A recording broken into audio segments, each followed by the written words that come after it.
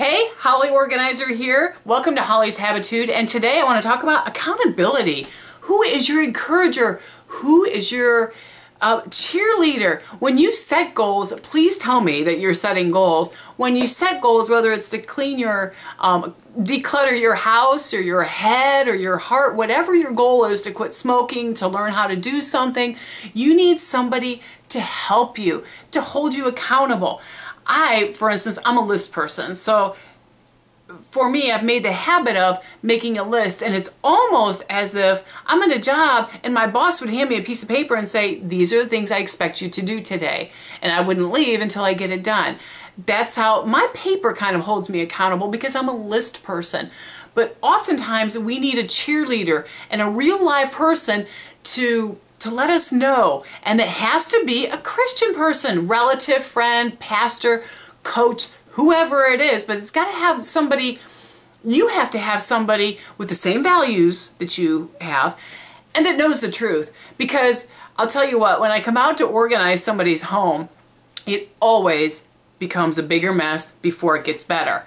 And I know that because I've done it before, and because the Word tells me that you get your spring after winter, right? And when we're out there and we're pulling everything out of your, say, your kitchen, I guarantee halfway through you're going to go, whoa, you just created, Holly, what are you doing? It's worse now than when you came.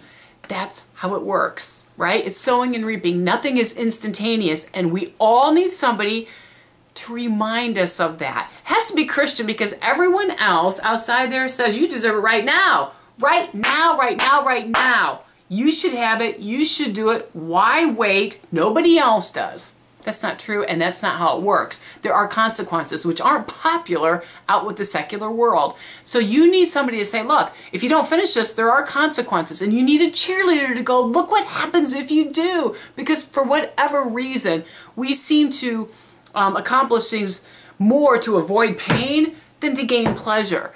So it's real important that you have somebody to remind you of the consequences of the goal if you don't stop, or if you don't start whatever your goal is. So if you have somebody, fantastic, use them. Tell them what your plans are so they can say, hey, did you accomplish this, this, and this like you told me you were going to do? And if not, we are going to be having the webinars very, very soon. And I will be your cheerleader, because I know from reading the Word that it says you are clothed in strength and dignity. You can laugh at the days to come. Yeah, that's what your Creator says about you. And who knows more about you than your Creator? No matter what it is on this earth, whether it's, I don't know, a cup, a new invention, a car, the space shuttle, a pencil, nobody knows more about that product than the Creator, right? Right. The user doesn't know more about the product than the Creator. Let me tell you who your user is. Your user is the devil. Don't listen to him, because you can do it. The Bible tells us too, you can capture your thoughts. You can capture your thoughts and hold them prisoner to be obedient to Christ, so that you can be clothed in strength and dignity and laugh at the days to come. So when you're going after somebody to be your cheerleader, make sure they're a Christian. They know the truth and can tell you, don't give up. Bible says it's sowing and reaping. Don't give up. Just because it doesn't look like success doesn't mean it's not going to pop open at any minute. Yeah, cool. Have a super day. Remember, less mess everywhere, less stress. And God bless. Bye.